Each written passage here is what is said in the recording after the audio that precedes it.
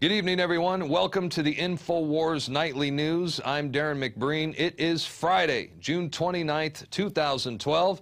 Here's a quick look at what we have lined up for you this evening. Tonight, Michael Moore and the rest of the fake liberal establishment celebrate the upholding of Obamacare by the Supreme Court. Is the Second Amendment next? Also, fill me up, Scotty. William Shatner has a run-in with the TSA. And Darrin McBreen sits down with Leslie Manookian, director of The Greater Good. They will shed light on this vaccine crisis that is currently enveloping America. All this and more on the Infowars Nightly News.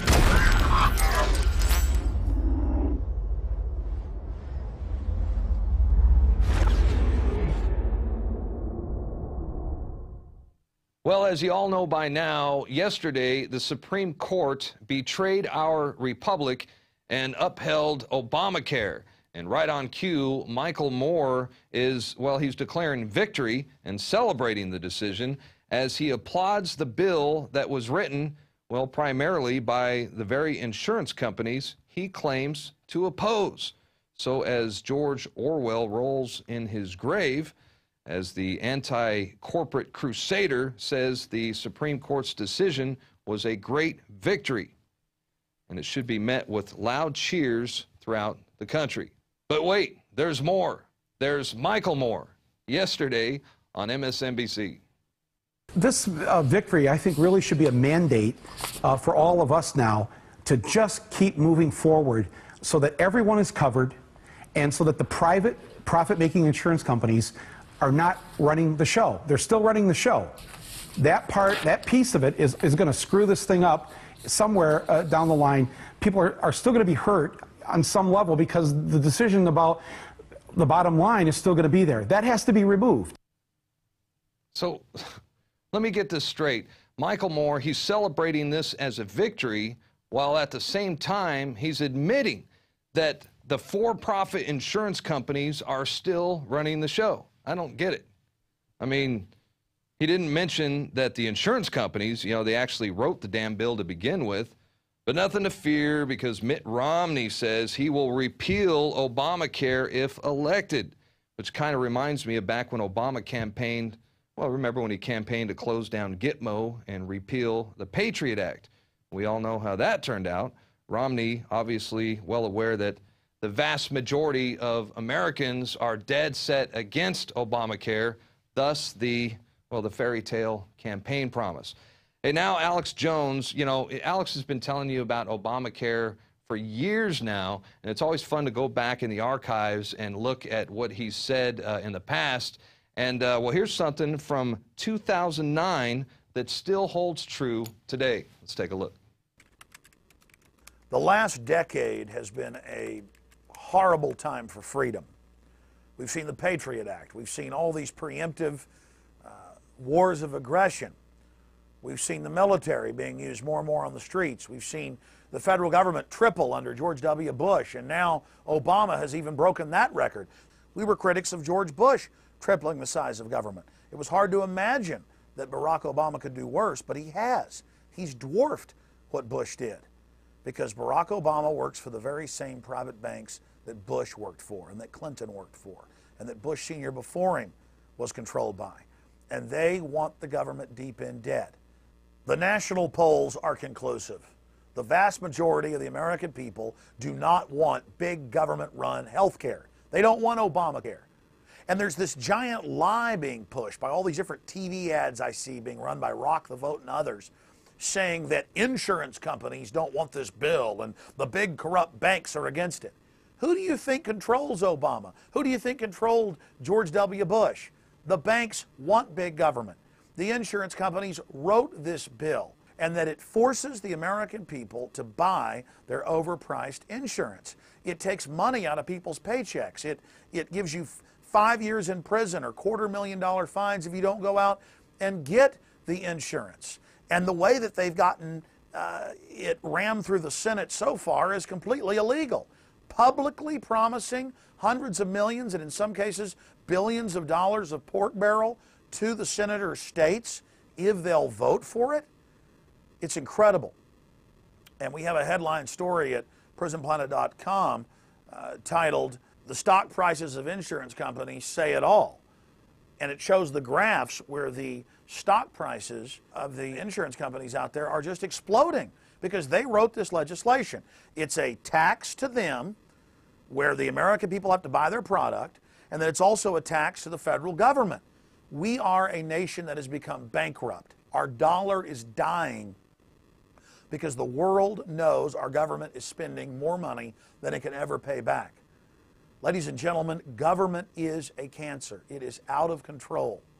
And the Republicans and the Democrats are addicted to big government. If we don't turn this around, this country is going to completely collapse. But the outrage doesn't stop there. We're seeing rhetoric out of the U.S. Senate and out of Chris Matthews and others on national television saying, if you oppose the big government takeover of health care, 1/7 to 1/6 of the economy, if you oppose that, you are a racist. What does that have to do with race? They're just race pimping and race baiting and injecting something into a debate that has nothing to do with it. In fact, I have the video clip here in front of me. There's an article up at Infowars.net by Steve Watson. Senator calls 2/3 of Americans opposing health bill right-wing militias and racists. Doesn't the establishment realize their last shreds of credibility are being destroyed? You're now a white supremacist if you don't want to be under government control. And by the way, in the bill, the death panels are still there. That's what they are in Europe. It's what they are in Canada. Tom Daschle wrote a book saying if you're above 60, and he's the guy that wrote the original bill, that you don't need eye surgery, that you don't need to be able to get the same medical care as a young person. This is eugenics. This is health care rationing. And we've got another story here that says healthcare bill death panels could only be repealed with supermajority. And we now have the subsection of the bill, section 3403 of the final version of the bill, says that it will take a supermajority in the future, they're writing this into the bill, to be able to repeal any of this and to be able to repeal the death panels. So it just goes on and on and on. And yes, it's being reported that under Obamacare, be prepared to wait 18 months to see a doctor. Another facet of this government takeover of health care is that it's another broken promise from Barack Obama. The guy that said he wouldn't hire any lobbyists hired more lobbyists than anybody before him. The guy that said he was going to get rid of the Patriot Act and he voted to expand it. The guy that said he was going to get all the troops out of Iraq immediately, and now he says basically never. The guy who has broken every promise that he made to the American people said that if you made less than $125,000 a year individually, or $250,000 per couple, that you would see no tax increases. And now in the health care bill, and we have all the subsections linked up on prisonplanet.com, so you can read it for yourself. Don't believe us, read it for yourself. There are at least 10 new massive taxes in the legislation against the American people. And the title of that article is Health Care Bill is a Huge Tax Hike. And we're going to post all the links up in the corner of the screen so that you can go and read those for yourself. So even if you're for government-run socialist health care, you have to understand that Barack Obama is breaking his promises. Now, a lot of conservatives are against this bill because they realize it's a boondoggle. They realize that government certainly can't deliver care better than the private sector. They understand that it's a way for the government to control our lives and ration care. But real leftists, real socialists, real people who do believe in immoral asset redistribution, they are against this bill. And Dennis Kucinich is against it, saying it's a giant bailout for insurance companies. The insurance companies on record wrote the legislation. Howard Dean has come out saying this is a horrible deal because it cuts $41 million a year from Medicare and Medicaid. That's a conservative estimate. So your taxes go up, but the so-called free health care goes down. Taxes go up, the services go down. This whole thing is a giant fraud. But in closing, every major poll states that between 60 to 65, and some polls 70%, of the American people that are against this bill. And that's why Harry Reid is in a big hurry to pass it, because they know every day that people have a chance to look into this legislation, the more people are going to wake up and speak out against it. And so that's why they're trying to stampede this through with this blitzkrieg. But real big government types, real people who believe in wealth redistribution, have come out and said this is a corporate looting, a scam, a fraud. Look, they told you back in 2008, in October, that the banker bailout bill was going to be used immediately to unfreeze mortgage lending. On October 4th, the day after they passed it, Paulson said, we're not going to tell you where the money's being spent, but we're not going to spend it on mortgages now. It's the same thing on everything they do. It turns into a fraud. Take the greenhouse gas taxes. You know, it turned out that they weren't going to cut any of the greenhouse gases, even if you believe they're bad, but it was going to be given as tax money to the private IMF and World Bank. Our government has been seized by offshore criminal banks. They are looting us. It is a private corporate takeover, and the bigger the government gets, the more money there is for big corporations to loot from the people. Big, powerful offshore corporations use government to rob you. Get that straight. And Howard Dean and Dennis Kucinich on the fake left are awake telling you this is a fraud. And then all the right-wingers are telling you it's a fraud. It is a fraud, but the elites in Washington, they want it, and they want to control your lives. We have a moderate chance of beating this. Certainly it's going to be political suicide for those that pass it, but they don't care. They'll go to the revolving door into corporate insurance company jobs as the insurance company stocks explode as it looks like this bill is about to pass. But we do have a chance to maybe beat it in the House. The House has already passed it. The Senate's set to pass it, but they have to go into conference committee and try to get the two bills straightened out. So put pressure on that House committee that's over health care, and just do whatever you can to educate the American people that this is a giant scam and a fraud.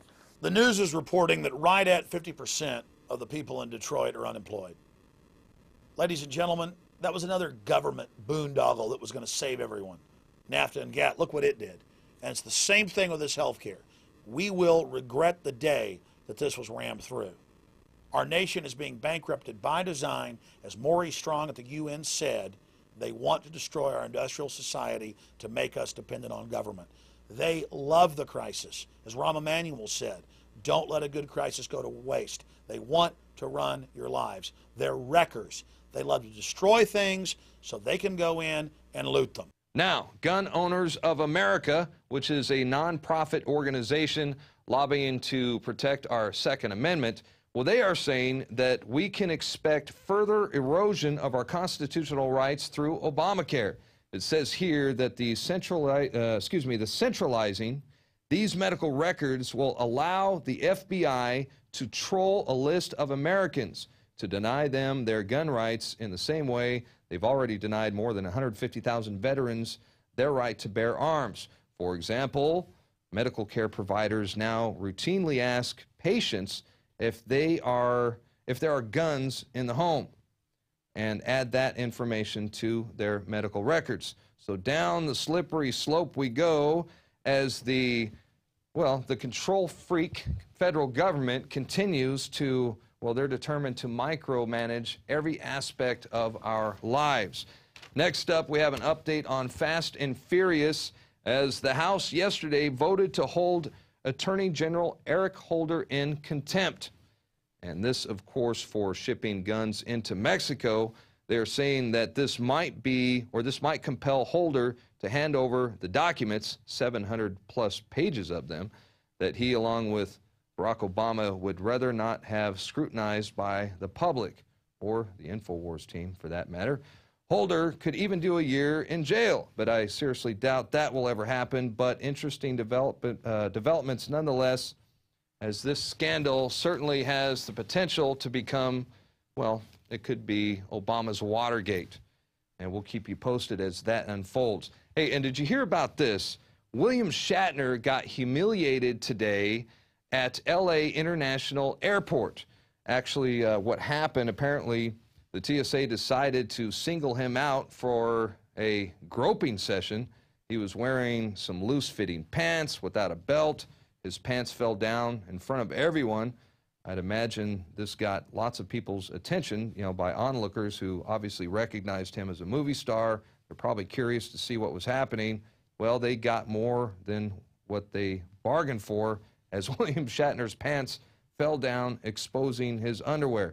Shatner said it was probably the most embarrassing moment he's ever experienced, but, you know, I guess the TSA and Homeland Security, you know, you never know. Maybe they thought Captain Kirk could be with Al-Qaeda. You never can be too sure about these things.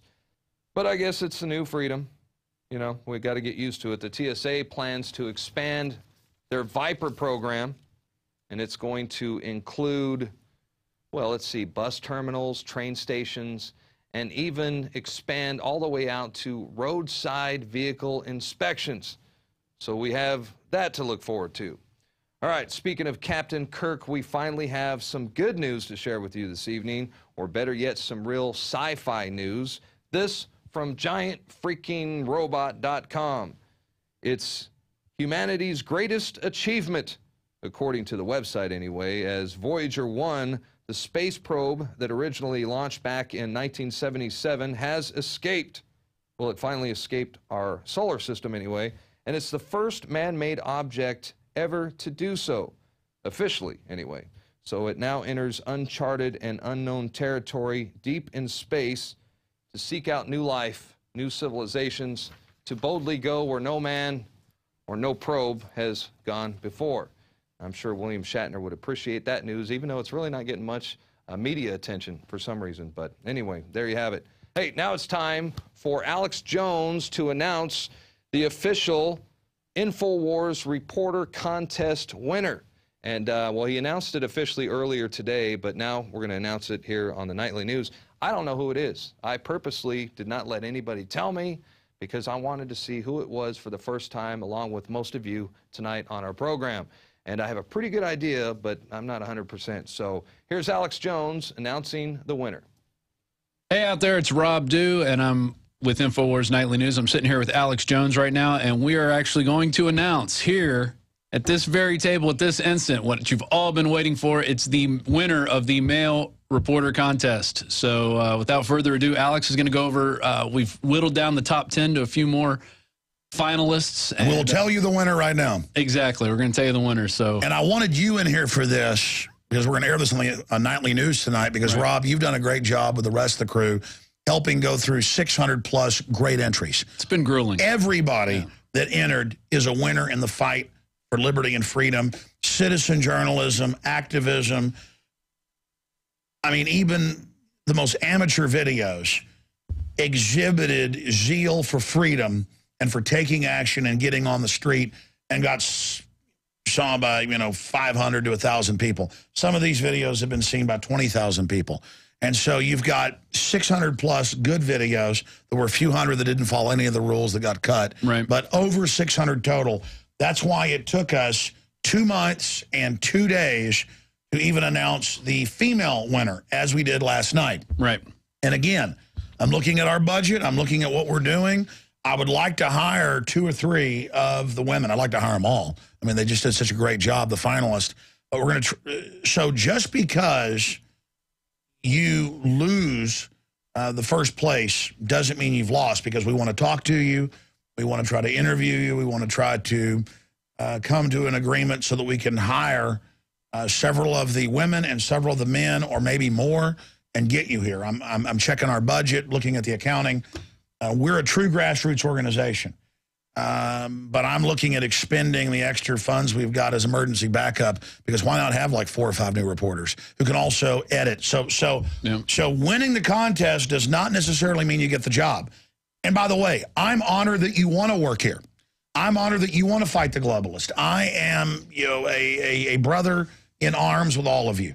And so I'm not up here like it's some type of talent show going, oh, you're very lucky that we're, considering you. This is something that's exciting, and it's exciting to see your excitement and your energy when it comes to fighting these people, is the point I'm making. And I feel really bad that everybody couldn't win. I'll say that right now. I feel terrible because the passion and the energy that you all put in was amazing.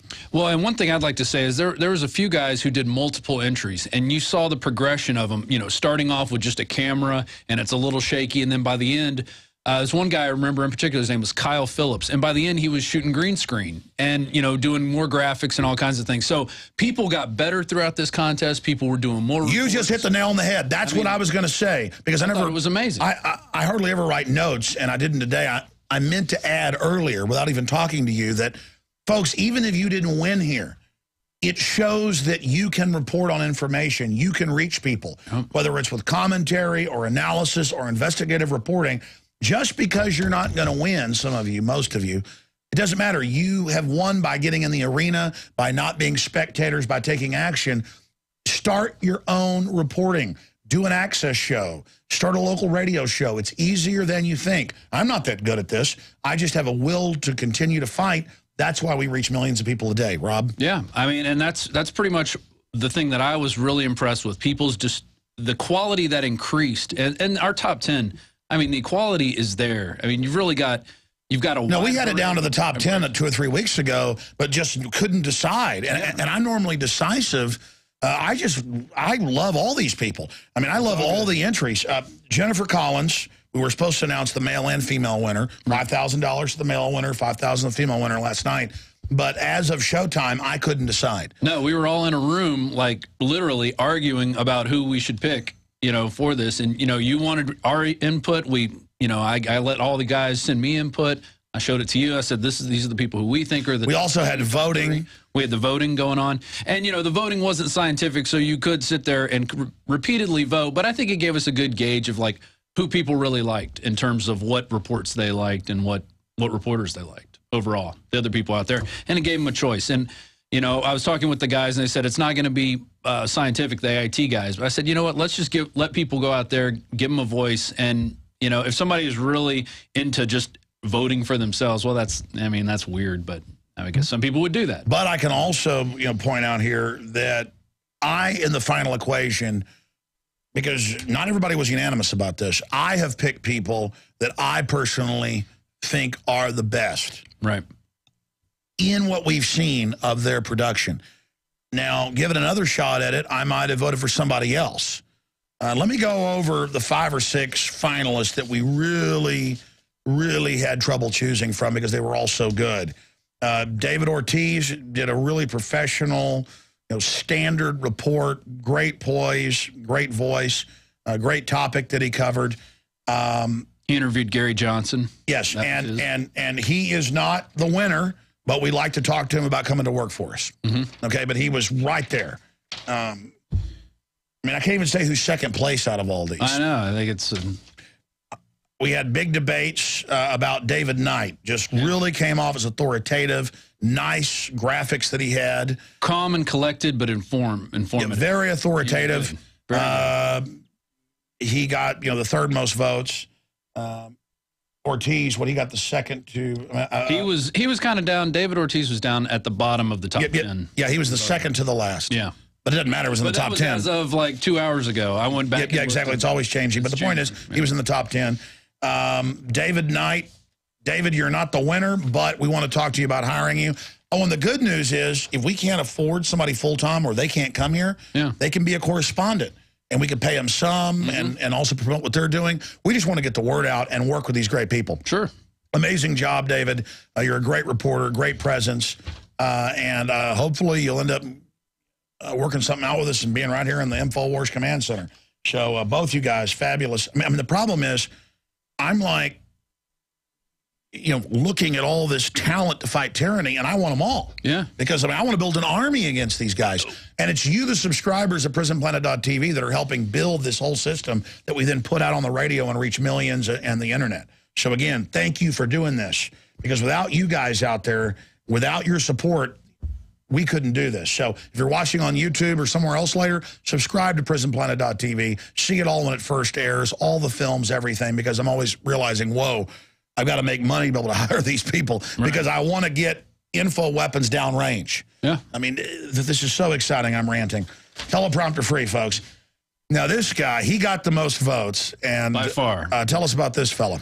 This is Dave Brinkman, and he had a great intro, you know, as a panning shot, and he got the good music, and he's reporting. He's got that mustache that a lot of people seem to like, and his is all about fluoride. He did a great job editing with asking people the different questions about fluoride. A lot of people didn't know what it was, or some people. One guy said it's. The tap water is the best stuff on earth and great for his immune system, clearly uninformed about fluoridated water.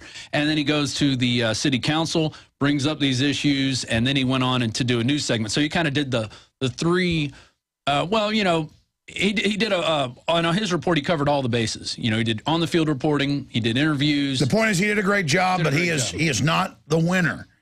But he wins by getting involved, and we would like to talk to him about coming to work in Infowars. Problem is, if I hire like all 6 of these people, I mean, they'll all do a great job, but I mean, where do we even put it all? I mean, all the media. We'll have to like start multiple shows or something, which is actually my plan down the road. So again, 24-hour news network. Yeah, well, that's been the plan, but amazing job. He is definitely a very close second. Yeah, but they all are. Stuart Howe. Yeah, we've known Stuart Howe for years. Couldn't have a better heart. Couldn't be more informed. Years ago, wanted to be a reporter here. Stuart, you're not the winner, but you probably will be the winner getting a job coming to work here. Yeah. Again, if I've got the funds and I'm able to do it and figure it all out, we're even looking to get in the space next door because we filled up this facility. I love how Stuart is able to confront people, but without being loud or anything. He's very calm about it, and it's just like sticking the proverbial knife into you. Very really professional. It was good. Just soft power. Yes. And Stuart, you're awesome. You were in the top 5 or 6. I mean, again, with the ladies, I showed 3 or 4, but with the guys, there's like 6 that we really had debates about. Now, when it comes to just pure heart and somebody you want to hang out with and have around the office. He's like a rugby player. Tell us about this guy. Dan Badandi. I mean, really I've actually become a fan of his videos. I love the Northeastern accent, the headstrongness, the ability to just stand up to 20 cops. Yeah, there's a video of him out there just standing up to all these police and filming them. It was a situation that probably would have gone differently if he wouldn't have been there filming them, causing a stink of his own. They had some guy in the patrol car, and they were like, mind your own business, get out of here. And he's like, no, you're not going to violate my First Amendment. And he stood his ground. And then that was his great report. We could talk about all you guys for 10 hours, but by the time we dump this video down and convert it, the show will be over. Right. So, Dan Badandi, we'd like to talk to you about coming to work for Infowars, or at all of you guys, we want you to be correspondents, and that's paid correspondents. Yeah. Because we want reporters all over the country. I tell you, this contest was the best idea we ever had. It was awesome. It was. Whose idea was it? I think it might have been. I think it was your idea, but it was collectively like getting the rules. That was a big. All of these people are incredible. And now for the drum roll, we have the winner. And I will let you announce the winner. Wow. All right. Okay, this is it. Congratulations, Jakari Jackson. You won. You're our male reporter winner for the Infowars Reporter Contest of 2012. And so Jennifer Collins and Jakari Jackson. Yeah. And again, this guy did a really good professional report. He's got a great voice. Got a great voice. I mean, this guy is just everything comes together. This is the Infowars reporter anchor. This is somebody we definitely want to work something out and get him down here from Oklahoma, right here in Austin. We want to hire you, buddy. We have a skeleton crew. We're always so busy producing all this that we'll try to get in touch with you next week and get it all worked out and, do teleconference or Skype interviews with everybody. But we ought to just try to get all 6 of these guys and the 3 or 4 ladies. We ought to all fly them in here, like when I get back from that investigation in Colorado. And maybe spend 2 days with them or something and try to figure it all out. There you go. I think that sounds like a great idea. I'm going to be contacting all the guys anyway, having you guys send me resumes. And we got to send also the 2 winners $5,000 apiece. Well, yeah, that's going to happen. There's a little tax paperwork they need to fill out. That's right. We to the Federal Reserve, the folks that run our health care now, we do jump through all the hoops around here. Because we're fighting the New World Order saying they're murderers, which they are, but we don't give them excuses to come after us. Well, you could spend your time fighting them, or you could spend your time fighting the bigger problems out there. Exactly. We're discrediting the whole system. But yes, exactly. we follow all the stupid, fraudulent laws here. We do. Anyways, because if they ever set us up, it's going to be a setup. Anyways, so Jakari Jackson, great name, too. Yeah. It's funny. They both start with J, both of the reporters. I didn't even realize that till just now. It's Jennifer and Jakari. Yep. Well, that's it. That's who the winners are. Why did we... I mean, the voice, the style of reporting, it just was very credible. Everything. Yeah, he had. I want this guy to cut ads for us. The radio voice, sense of rhythm, and you know, and he also was able to pull in, you know, OKC, which is one of those false flags that, you know, is still lingering. And he's very personable. Yeah. Yeah, he was an interview of a variety of people, charming out in the field, and they're all charming in their own ways. And you know, he didn't have the best graphics or, you know, amazing motion graphics or anything going on in his video. And that's not what it's all about. Being a reporter is about being able to get in there and ask the questions. Like, that's why we like Dan Bidandi. He got in there and he asked, you know, he got that question in front of Ron Paul, which not a lot of people have been able to do. Hey, I'm never worried about sponsorship, and I never even plug stuff. I'm like, this week, I'm like, make money, because I want to hire all these guys. Can you imagine the army we'd have if we can get, you know, 7 or 8 reporters? Well, but I want to hire 3 or 4 of those great ladies, and then there's all these. We can't.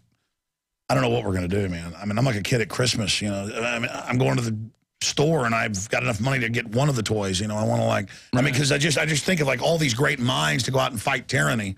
Because, you know, that's why I get you guys on air. You're like, I don't want to go on air. I'm like, dude, you're great. Go on air. You did a great job. Aaron didn't want to go on air. Totally.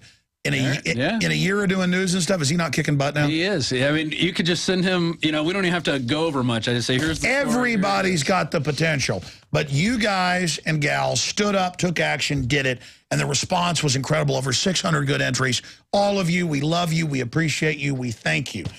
We've got Jennifer Collins and Jakari Jackson. $5,000 is on the way.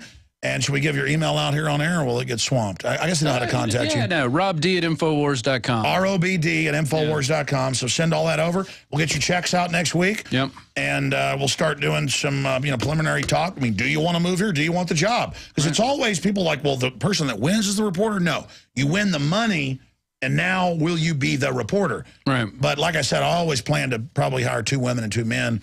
That's our budget. Right. But if you buy enough Pro Pure water filters, we can hire all these people. And I mean, can you imagine? Great. But in a way, it'd be good off the whole pool. There's so many other people. Yeah. If we had regional reporters, then there's the management of that, though. Yeah. But I mean, think of that. We can just call on anybody.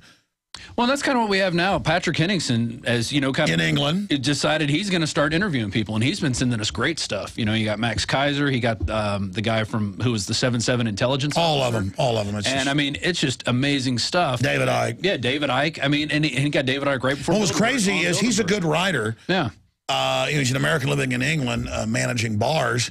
And he'd been on my show a few times, and I said, you know, why don't you write articles for us and post, you know, be a weekend poster? And he kind of like started just doing these video interviews. Well, here they are. And okay, well, all right. This is going to be the real challenge, though. Once we get all these people in here, we've never been like a corporate management thing, but at a certain point, we're going to have to bring some controls in. Right. Just because, I mean, I'm already running around. People are like, well, look at this, look at that. Look, an exciting adventure is before us. Exactly. And so congratulations to everybody. We want to throw it back now to Darrin McBreen hosting Infowars Nightly News. Congratulations to Jakari Jackson and Jennifer Collins. Hope that we're able to work something out and have you join the Infowars Command Center. All right, so congratulations, Jakari Jackson and Jennifer Collins, who won yesterday. On behalf of everyone here at Infowars, we're certainly excited to meet you. Looking forward to hanging out. Well, I hope we're going to hang out, so I hope that means you got the job and you're moving to Austin. So, and for those of you that didn't make the top 10, don't be discouraged, because all of you are multi-talented, and if you keep it up, chances are you'll be part of the Infowars crew one day as well. I can tell you that even though we didn't win, we're all kind of, well, all of us here are Dan Bidandi fans. He's kind of the office favorite. So, Dan, if you're ever in Austin, Texas, I'm buying the first round, okay? First round's on me, all right? Hey, now we're going to go to the quote of the day. This one's by Dan Bidandi. Just kidding. That would be kind of cool, though, if Dan Bidandi could come in here and read the quotes every day. I would love it. Now, this one's from Arthur Schlesinger. Here it is. We are not going to achieve a new world order without paying for it in blood, as well as in words and money. That's Arthur Schlesinger. Oh, isn't that nice? Hey, Arthur, I'm your Huckleberry. Come and take it. I dare you. All right, that's going to do it for the first half of our show. We're going to take a quick break, but when we come back, we're going to take a look at the new award-winning documentary, The Greater Good. We're also going to talk with Leslie Manookian, the film's writer and producer. So we're going to take a look at the official trailer. We're going to show you a few clips. And if you thought you knew everything about vaccinations, think again. We'll be right back after this.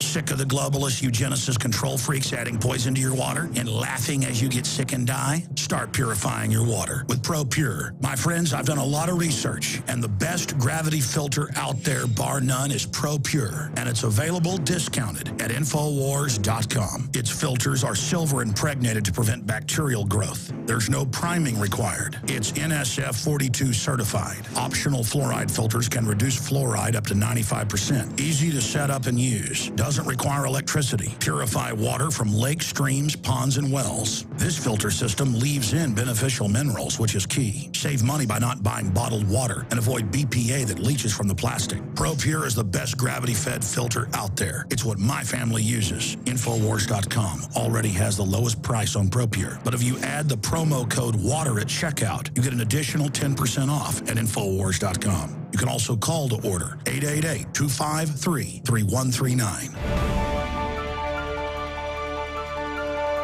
And we are back. Thank you for joining us. This is the Infowars Nightly News. And once again, I'm your host, Darrin McBreen. And coming up next, we are going to take a look at the new powerful documentary film, The Greater Good. And this takes a look at the government's vaccination policies.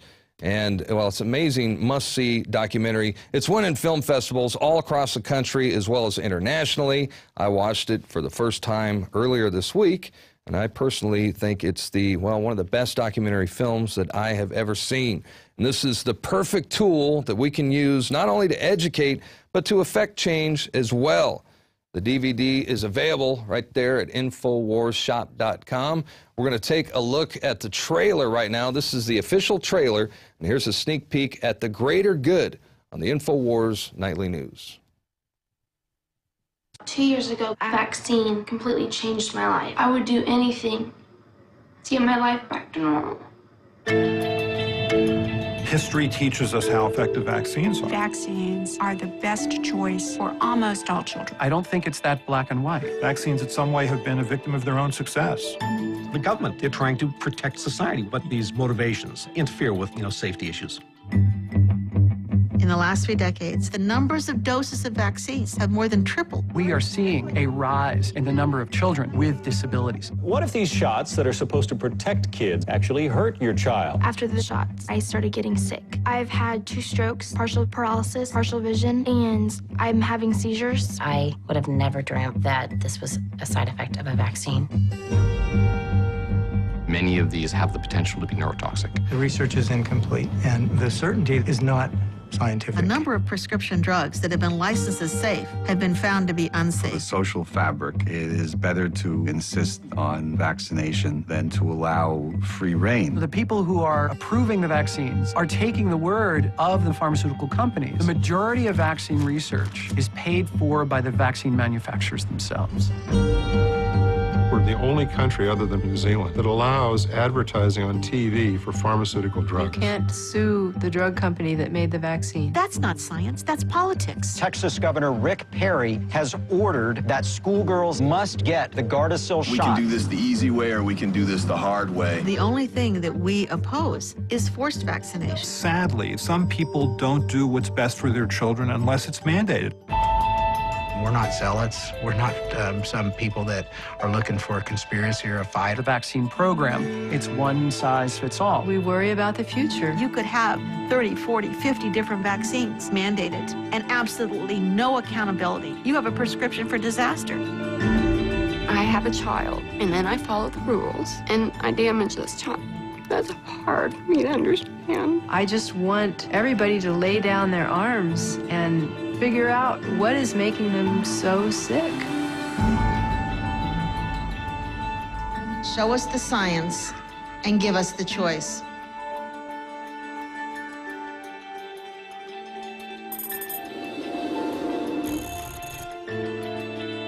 And we are joined now by Leslie Manookian, who is the writer and producer of this film. And Leslie, right out of the gate, let me just say congratulations on a job well done. It's truly an amazing documentary, and we're excited and honored to have you with us today.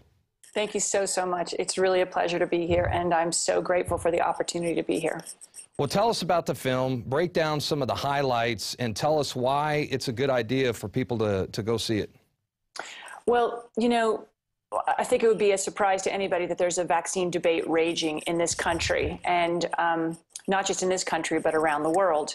And I didn't really understand the debate over 10 years ago. I thought that there was really nothing to it. But I was working on Wall Street, actually living in London and working in finance, and I met somebody who told me that vaccines could cause harm. And I thought, come on, this guy's nuts. I mean, he's got to be whacked. There's something wrong with him. But he gave me a book and he told me to read it. And in the back of the book, there were over 900 references to mainstream medical literature, studies published in peer-reviewed medical literature. And I thought, gosh, you know, I really need to look into this more. And I vowed that one day after I read that book, I was going to go and figure this out for myself and look at these officials and talk to these people and look them in the eye. And I've been stunned to find out that we are actually in a situation where our kids are really sick. Over 50% of American children are chronically ill. 20% are developmentally disabled. And there's growing science that links it to vaccinations. Now, you know, who would have thought that was the case? And I certainly wouldn't have 10 years ago when I first started thinking about this issue. But the science is mounting, and we're now seeing that there's really serious cause for concern. And so we made this film because we want people to understand that the whole vaccination conversation is a conversation worth having, that there is science out there that calls into question the safety of vaccines, and we need to explore this further so we can get to the bottom of what's causing our kids to be so sick. That's really the gist of it, and we just hope that more and more people will open their hearts and open their minds and understand that there may be something going on here that we really all should care about. Well, I think it's the best and most effective vaccination film that I've ever seen, and now we finally have something in our hands. We have an opportunity to both educate and to get people out there to do something about this. I think this will create change, you know, or affect change, if you will. And one of the things is, guys, I got to start over again. I'm sorry, because I lost my train of thought. Just come out of the clip right there. All right, sorry. All right, ready? Go. Sorry, Leslie. No worries. But what we're doing is we're getting the clip ready, so it just kind of threw me off. Don't worry. Okay, so, all right. Well, I think this is the best vaccination film that I've ever seen, and I think we have something here that will not only educate people, but it'll also affect change as well, because this is really a splash-in-your-face wake-up call to everyone who sees it. Now, I want to play a few clips from the film. We're going to start out with a look at the rise of chronic illness as children with disabilities have now reached epidemic levels. Is only one kind of brain and immune dysfunction that is associated with vaccination. Millions and millions of children now in America are chronically ill and disabled. And during this same time period, that the numbers of doses of vaccines have more than tripled that we're giving our children. We have seen this explosion of chronic disease and disability. And to take off the table the use of a pharmaceutical product like a vaccine as a potential cofactor in this explosion of chronic disease and disability among our children is irresponsible. And that was Barbara Lowe Fisher. She is the president of the National Vaccine Information Center, also one of the many heroes that are featured in this amazing documentary, The Greater Good. Now, Barbara Lowe Fisher, she actually dedicated her life to this. Her son, unfortunately, fell victim to a vaccination some 30 years ago. He got the shot, he became brain damaged, and she became committed to reforming the vaccination system. Again, one of the many heroic and courageous people that are featured in this documentary. Now, tell us more about the chronic illness epidemic that we're facing right now. I mean, everywhere you look, there's children with disabilities. Well, I don't know how old you are, Darrin, but I'm 48 years old, and when I was a kid, I don't remember anybody being sick. There were no obese kids. There were no people with asthma. There were, if someone had asthma, it's extremely rare. I didn't know a single person with a peanut allergy or any kind of allergy for that matter. And today, we know from a study that was published in Academic Pediatrics last year that over 50% of American children have some kind of chronic illness or disability. So these are things like asthma, allergies, eczema, learning disabilities, speech delay, yes, autism, many other things, lupus, multiple sclerosis, arthritis, and things like this. We're even seeing these in kids nowadays.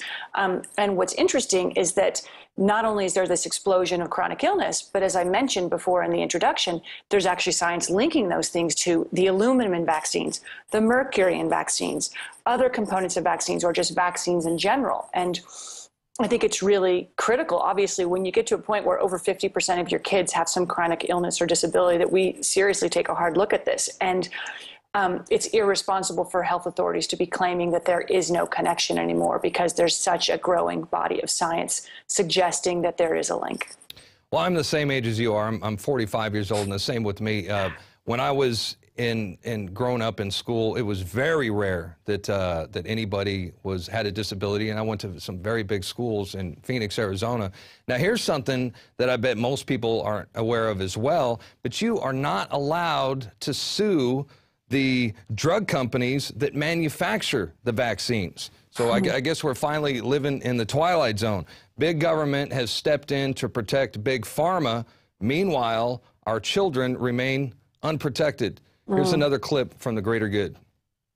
The first thing that we learned is you can't sue the drug company that made the vaccine. Our lawyer explained to us how there was this court set up specifically to address all the vaccine injuries. There were a lot of civil lawsuits against vaccine manufacturers, and there were some extraordinary awards because there were very devastating injuries. So the vaccine manufacturer said, this isn't profitable for us, we're not going to make vaccines anymore. So Congress stepped in and said, okay, we're going to stop lawsuits against manufacturers, and you're not allowed to sue them unless you first go through this new program that we're setting up called the Vaccine Compensation Program, or the Vaccine Court. So the vaccine makers have immunity, and our elected or so-called elected officials, no doubt, sold out. Meanwhile, they're trying to make vaccines mandatory, and they have no accountability, zero accountability.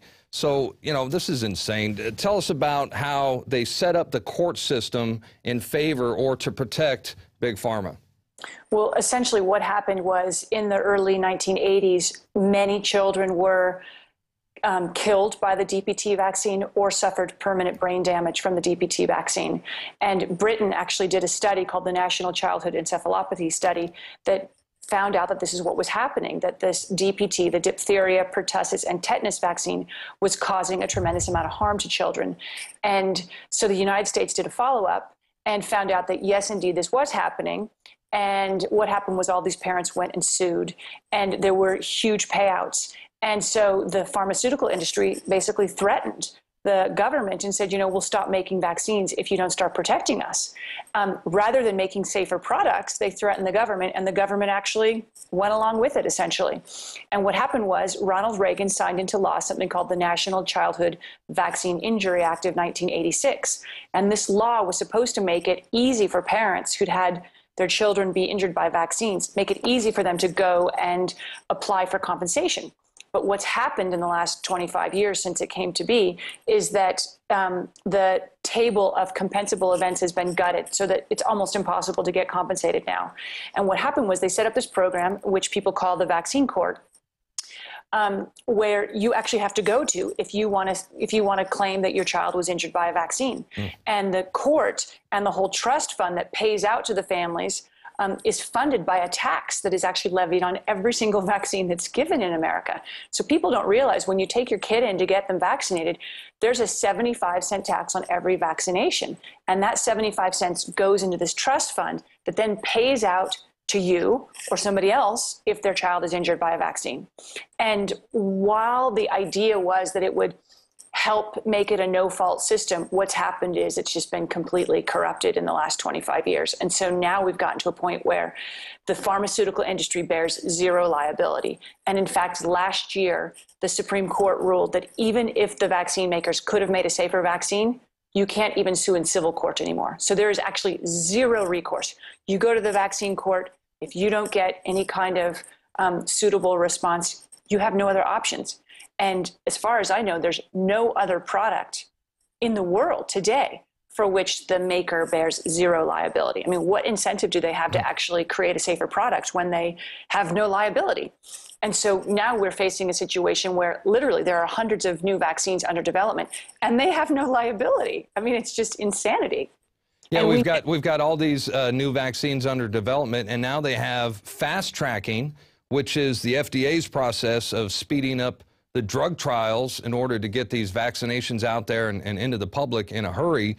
In fact, we have another clip. Let's play the fast tracking clip. This is about the fast tracking of Gardasil. Let's take a look. The FDA has a particular process that's called fast tracking when there is a promising drug that comes forward. Gardasil, they had scheduled a 4-year trial, but after 15 months, they went to the FDA and said, there is nothing like this vaccine on the market. Would you please consider this for fast track? And the FDA said yes. So within 6 months, they approved it. And as soon as they had it approved, Merck said, we will no longer continue our trial. We're going to stop our trial because our drug is now approved. So therefore, we don't know the long-term side effects. We do know there have been reports of pancreatitis, reports of autoimmune disease, reports of transverse myelitis, and reports of juvenile ALS, which is uniformly fatal in adolescents. And that was another scene from the explosive documentary, The Greater Good, which is available at InfoWarsShop.com. You can also purchase the DVD at GreaterGoodMovie.org. And Leslie, I know you're aware that here in Texas, we have Governor Rick Perry, the corrupted slime ball imbecile that he is. He actually made it mandatory. He had all the schools, he said all the schools have to give Gardasil shots. And lo and behold, we learn that he indeed has connections to the pharmaceutical industry. So there's a blatant conflict of interest here. And I wanted to get your take on not just with Rick Perry, but you know, the revolving door that we seem to have between the pharmaceutical industry and federal agencies. You know, it is something that's very troubling. What Rick Perry did was amazing. I mean, he actually signed an executive order decreeing that all kids should get this. Executive orders are for emergencies, not for something that's not even easily communicable. But what's really at stake here is that there is no firewall between the pharmaceutical industry, CDC, and FDA. And there's a problem with that, in that members of the committees who make decisions about which vaccines will and won't be recommended by the CDC actually are patent holders.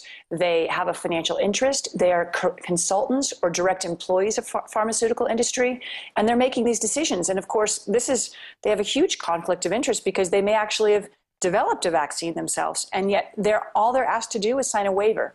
And that's only been in the last 3 years. Before 3 years ago, they didn't even have to sign a waiver. All they had to do was nothing. But with public pressure, they had to sign a waiver each year. That doesn't actually stop them from participating in the discussions or even from voting. And it's no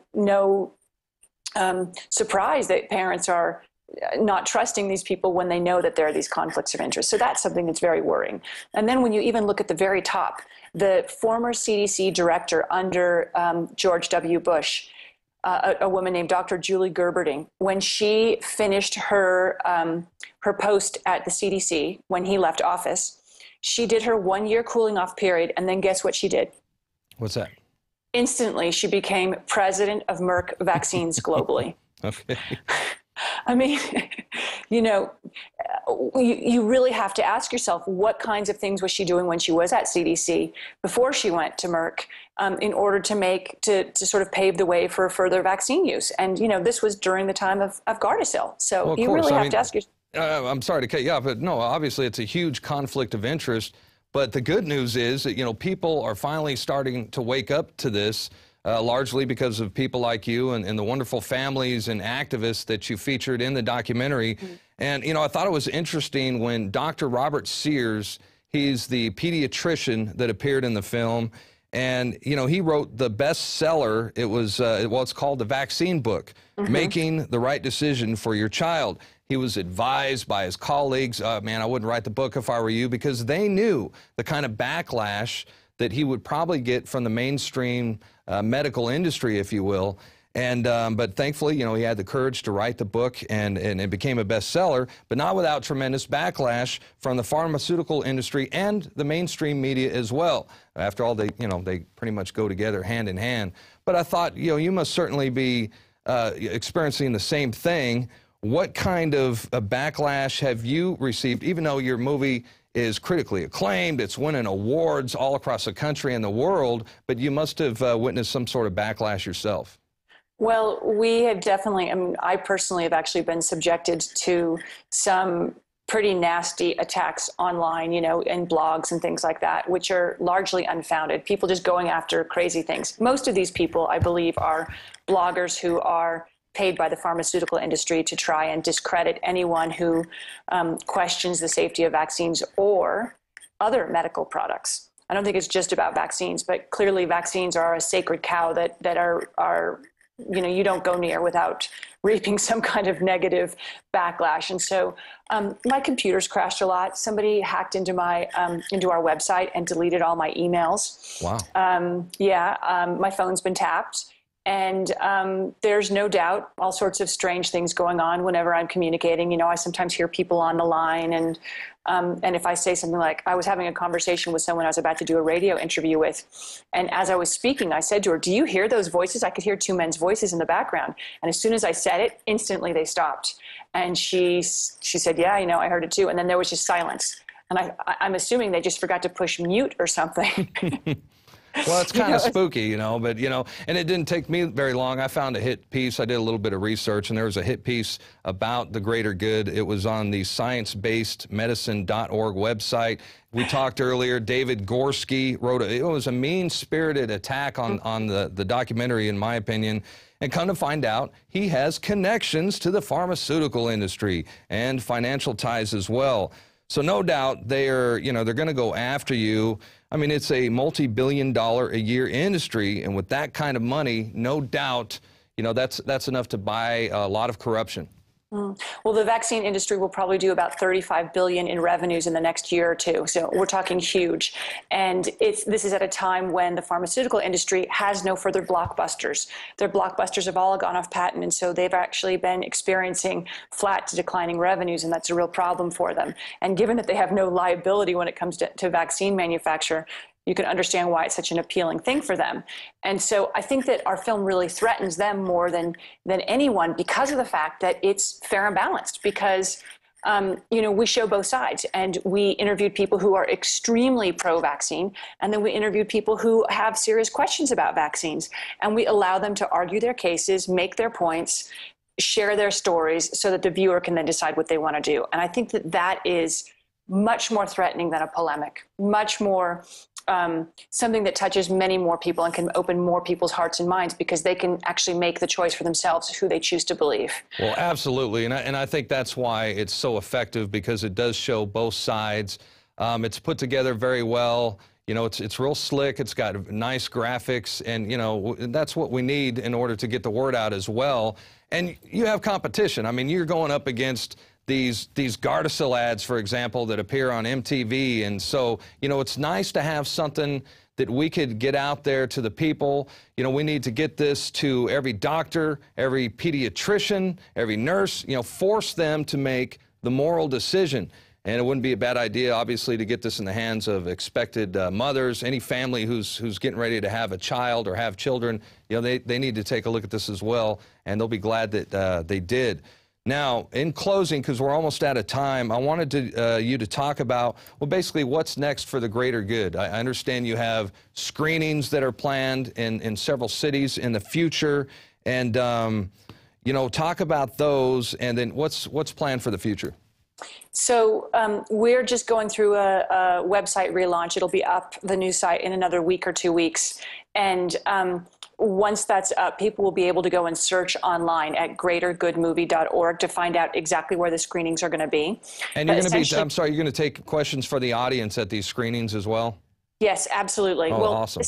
Essentially what's happening is we won't necessarily be at every single screening, but there will be people who are facilitating. So we've had over 1,000 people sign up who want to host screenings in their communities. And this might be at their church, it might be in their home, it might be at their school or their community center, but they all want to bring together their community so that they can talk about this really, really critical issue and why it is that so many of our kids are so sick. Help people to understand it's not black and white. We've all been led to believe it's black and white, that this issue is all done, and that's just not the case. And so they're going to bring people together to have these conversations, and we have, like I say, about 1,000 people signed up to do that. In addition to that, I'm going to a big libertarian festival, Freedom Fest, in Las Vegas in July, to go and appear there and show the film a couple of times, and to moderate a vaccine debate between two physicians. And those kinds of things are happening all the time. We won an award from the University of Alabama at Birmingham for our treatment of a critical issue to public health. And we've been invited to go there and do a big event there in the fall. So those kinds of things are happening, going to more universities, more festivals, and ultimately, hopefully, reaching every hospital and physicians. There was something that I'm most excited about was that at our own local film festival here in Sun Valley, Idaho, where I live, in March, a woman introduced the film who's involved with our local hospital. And she happens to be connected to a network of 50-some hospitals in the northwestern United States. And she's a medical consultant. She's also connected to about 80,000 doctors who are insured by this company that she consults with, an insurance company. And she wants to get the film to all those hospitals and also make it required viewing for those 80,000 doctors. So we're working on a program where we would get the film shown to all these physicians and to all these hospitals to help these medical professionals understand that this is something that warrants further investigation and that they may not know or understand the whole story. And can I just add one other thing on this, because I think it's really critical. The last 3 or 4 months, I've been working on compiling a catalog of science, and I'm almost complete, although it'll probably never complete because the science continues to grow. But at this point, I have over 160 papers that have been published in mainstream peer-reviewed medical journals that document unexplained infant death, autism, learning disabilities, rheumatoid arthritis, allergies, asthma, all these things after vaccinations or their components. And it also connects the dots for the layperson so people can understand that there's a body of science that connects neurological and immune damage, and there's a body of science that connects neurological, immune, and gut damage, and then the development of all those systems and their functioning. And so what I do is I go through and help people to understand how these things are connected, how much science there is, and why we need to do more work. And I'm really excited because I don't think this exists anywhere else in the world, and I really feel very strongly that this is going to be a tool that will be so effective in helping these medical professionals to understand why they need to open their minds and their hearts on this issue. Wow, you are amazing. That's all. Well, I didn't think you were the kind of person that just make a documentary and then call it a day. I mean, obviously, this is the kind of thing that'll affect you for the rest of your life as well. So you're committed, and we applaud you for it. You're truly a hero in my book, along with all the wonderful families and the activists that appeared in the film, The Greater Good. Real quick, can those schedules you're talking about, I'd love to go see one of the debates. Maybe we can get a reporter out there in Vegas or something. Debates would be very interesting. Are all those schedules listed on the website? If you go to Freedom Fest, okay, I think it's freedomfest.com. They should be on there. Okay. All right, we'll check it out. Well, Leslie, thank you again for joining us. It's been awesome. I really look forward to having you on the show again sometime, hopefully in the near future. Until then, thank you so much, and God bless you. Thank you so much. Really appreciate the opportunity to come and talk about this critical issue. Okay, take care. All right, and I'm not going to lie to you, folks. This is a tear jerker at times. There was one point where I literally had to stop the DVD and kind of compose myself because, like I said, it's very emotionally charged. And, you know, if this doesn't get you emotionally charged, then you don't have a soul, okay? You're not human. So, but the good news is that as sad as it is at times, it's also extremely empowering. And there is a light at the end of the tunnel, and that's because we finally have the tool we need right here to pass this along and wake people up and get them out of their trance. So the DVD is available on our website. It's InfoWarsShop.com. That's right. And you can also purchase it at the greatergood.org website. So get this out to doctors, pediatricians, nurses alike. Force them to make a moral decision. So that's going to do it for our broadcast. We will be back, God willing, next Monday through Friday, 7 o'clock p.m. Central Time. Until then, have a fantastic weekend, and look forward to seeing you right here again next Monday. Good night.